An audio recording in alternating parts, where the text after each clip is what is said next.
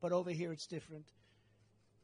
Since Comrade Harris took over the border, there has been a 43% nationwide increase in violent crime and a 60% increase in rape. And the FBI should be ashamed of themselves when they report numbers, because they, in order to keep the violence numbers down, they didn't report some of the worst cities in the country like Chicago and others. What a disgrace. The FBI did that.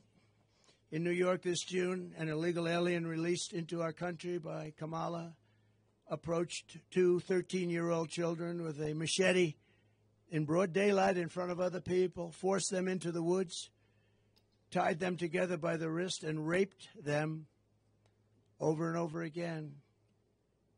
Over and over again. Two Kamala migrants were just arrested for the rape of a 46-year-old woman in Coney Island. I know Coney Island very well. That's where I sort of started. My office was out there. Brooklyn, throwing her to the ground and raping her with a knife to her throat. One of them had previously been arrested for raping another woman, but instead of being deported, he was released into our country and told to enjoy your life. In Fort Wayne, Indiana, a woman who was offered a ride home by two illegal aliens was instead kidnapped, held down and raped, then driven around while the illegals discussed how they planned to kill her. They wanted to kill her. They didn't want to have a witness. And she miraculously escaped by throwing herself out of a rapidly moving car, was badly hurt, but she escaped, at least. Those people came from another country, and they were very violent, with an unbelievably violent background. Violence like you've never seen. In the Bronx recently, an illegal alien who Kamala set loose into the country approached a 36-year-old woman while pretending to ask for directions before he wrapped his arms around her throat, pinned her down on a park bench, and raped her publicly on a park bench. And she said, he wasn't trying to rape me, he was trying to kill me.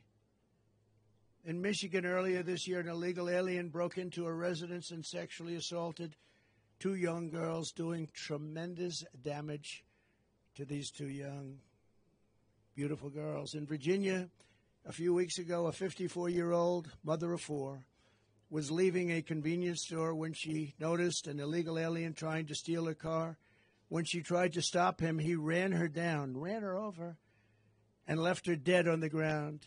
She was dead, and her family is devastated. In Texas last month, a Venezuelan illegal alien criminal let in by Comrade Kamala shot a female police officer multiple times with a rifle.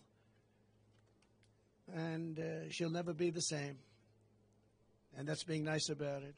A few months ago, I met with the devastated family of Laken Riley, a 22-year-old nursing student who was out for a jog on the campus of the University of Georgia when she was assaulted, beaten, and horrifically murdered.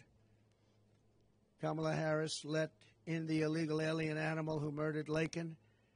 This monster was in Border Patrol custody, under very strong custody. They didn't want to let him go. But under Kamala's policies, he was set free to kill, and that's what he did. Kamala let this bloodthirsty killer go free, and then he murdered beautiful Laken, #1 in her class, nursing school. Everybody aspired to be like her. She was the best student, the best everything. Beautiful.